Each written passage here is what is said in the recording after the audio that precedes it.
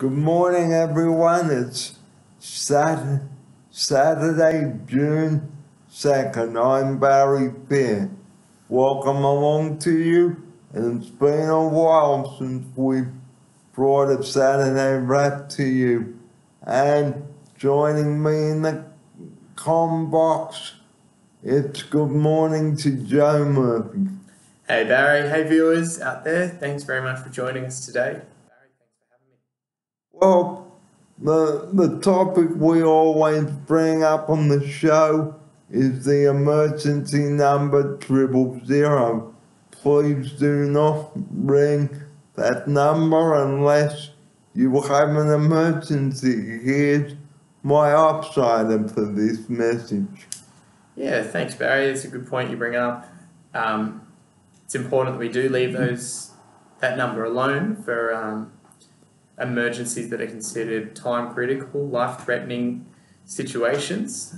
So we reserve that number just for people in emergencies. And please don't tell them something that hasn't happened, because they will not be impressed. Triple have a tracking device that will track down your number. They will ring you. Here's my upside.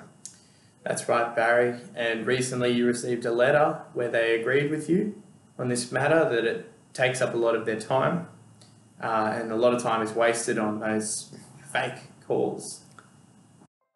So please don't ring that number and be a stupid fool and put someone's life at risk. Here's my upside now. That's right, Barry, you've said it all. It does risk people's lives. It's very important that you're mindful that when you use a service, you're taking it away from someone who is experiencing an emergency. So if you are caught ringing that number when you don't really need to, it's a slap on the wrist, or you stand up in front of a judge and you could get into serious trouble. Maybe you could be banned from ringing that number in the future. Here's my upside for this message. Yeah, that's right, Barry. There are quite serious penalties for that sort of behaviour. It is necessary though, because it is quite a serious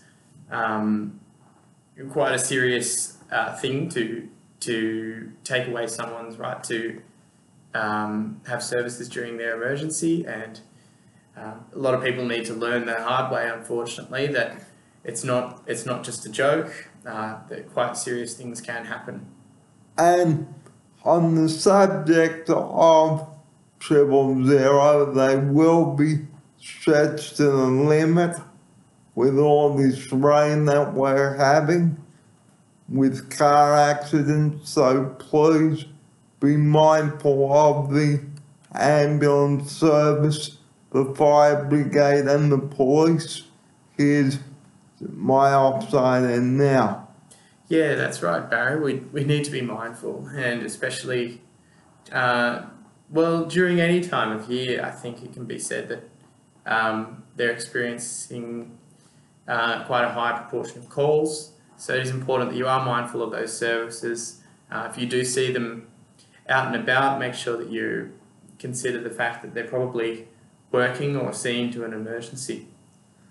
Well, it's coming up to the long weekend, viewers, and the tips that my upsider and I would like to give to you this morning is please be careful on those roads going in and out of Sydney. There will be traffic delays on the Friday afternoon, the 8th of June.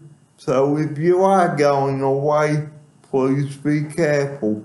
And double demerit points start as well next week. Here's my upside and now. Yeah, thanks, Barry. It's important that you are considerate of those other people that are on the road during the long weekend. As Barry said, it is double demerits during this time, which means that if you're just, simply speeding Instead of losing 3 points, you could lose 6, which is half of your license. And please don't overtake any turning vehicles, such as a bus. Here's my offsider. Yeah, that's right, Barry, that they do cross over into different lanes. So if you are overtaking a bus, make sure that you're going along the straight road and that you give the bus plenty of room. And also, have a good night's sleep before you head off on your long journey. Don't do it all in one go, because that's how fatal accidents do occur when these messages are mentioned. Here's my offsider now. Yeah, good point, Barry. And if you can share the drive with another person, take it in turns of just about an hour each long. Stop for breaks, stretch your legs, have some food, drink lots of water, and make sure that you're feeling fresh for the drive. And also, don't use your mobile phone whilst driving either, because that's how fatal crashes happen too. Here's my offsider for this important message right now. Yeah, that's right, Barry. You're dividing your attention, and a lot of the time when you're using your phone, you aren't looking at what you're doing, you're just paying attention to your phone. So it's an enormous distraction and causes a lot of accidents. And if it's raining heavily, wait till it eases off, because visibility will be poor and you won't be able to see out of your windscreen. So here's my offsider for the last bit of the story before we wrap up today's show. Yeah, that's right, Barry. If it is torrential rain outside, just hold off. It probably won't last that long. You can just wait until the rain eases off a bit and then drive wherever you need to go. And speaking of weather, well, it's cloudy and overcast. We might get some rain and a top temperature of 19 degrees today, and tomorrow much the same, and 19, and maybe some showers for the start of the week. And the last thing on today's show is staying away from people. If you are sick, here's my offsider. Yeah, that's right, Barry. If you do have the unfortunate luck to fall ill, it is important that you're mindful that a lot of other people don't want to get sick. Most people you would know, I imagine. So do try and stay away from them. Be considerate that you could spread those germs and make somebody else sick. If you absolutely have to be in contact with them, you maybe use something to cover up your mouth. Like a face mask? Yeah, like a face mask. Or cough when you cover your mouth, and don't use the same tissue. Throw it in the bin, use fresh ones. Yeah. And call in if you are sick as well, because that way, if you give the management plenty of time, they will be able to cover your shift in plenty of time. Now, how many hours would you give management if you were sick? Well, Barry, I think management will be able to find a replacement, depending on which shift it is, but with about 10 hours notice, sometimes even 5 hours notice, they are able to replace you. It's difficult if you're doing the morning shift, because obviously that means that they find out in the middle of the night. But you do try. It's important that you try to give as much notice as you can. So, in ending today's program, just reminding you, leave 000 alone and go to the medical centre or your pharmacy to get some off over-the-counter medicine. Don't be a fool and waste the ambulance time. And here's Joe, my offsider, with that closing message. That's right, Barry. Obviously, it's important to consider other alternatives instead of calling the emergency contact straight away. Things like calling the police directly, a visiting doctor, or, as Barry said, pharmacy. And the number for police assistance in a non-emergency is 131 444.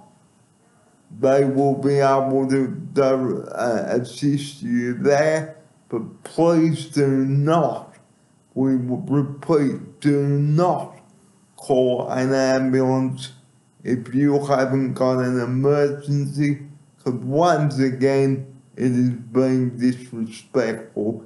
Here is my offsider now with another one of these closing messages. Yeah, that's right, Barry. Important that you do use common sense. It's fine to have a joke sometimes, but when you're messing with people's lives, it's definitely not funny to anyone. And that is all we've got time for on this Saturday, June the 2nd. Coming up, we have the food meeting with my offsider Joe, and here he is to tell you about it. That's right, Barry. Thanks. That's where we get everyone together and we have a conversation about the meals we'll be having in the upcoming week. Whoever attends the meeting gets a say for what we have. And our shopping comes directly from Coles. Here's my offsider to tell you about that. Yeah, that's right. We do get Coles delivery here, so it means that the clients don't need to go out and do the shop. We can order things in bulk, and that way save a bit of money as well. And our program is proudly sponsored by Coles. Thank you so much, Coles, for your services, and we really do appreciate the support, and we thank you for what you have done for us over the years, and thank you to wheelchair accessible taxis. 13 cabs will get you there. That's another one of our sponsors for our program, and thank you for the pleasure of your company. And now it is time to go. I'm just reminding you that it is the Queen's birthday next weekend, so do take care. And offsider, thank you for the pleasure of your company, and here he is to say farewell. Yeah, it's been a pleasure to join everyone out there watching, and yourself, Barry. So thanks very much for having me. And it is time to go, and thank you for the pleasure of your company on this Saturday, and we'll join you next time round.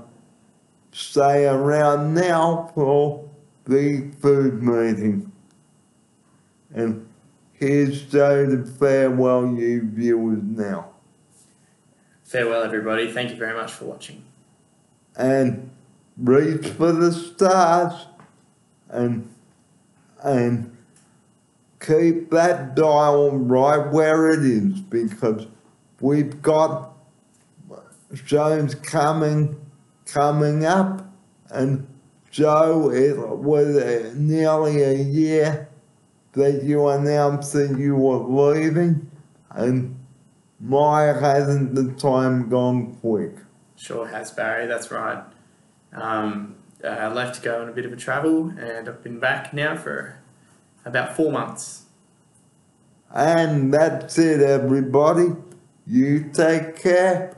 Have a pleasant Saturday, and we'll see you again on Monday for another.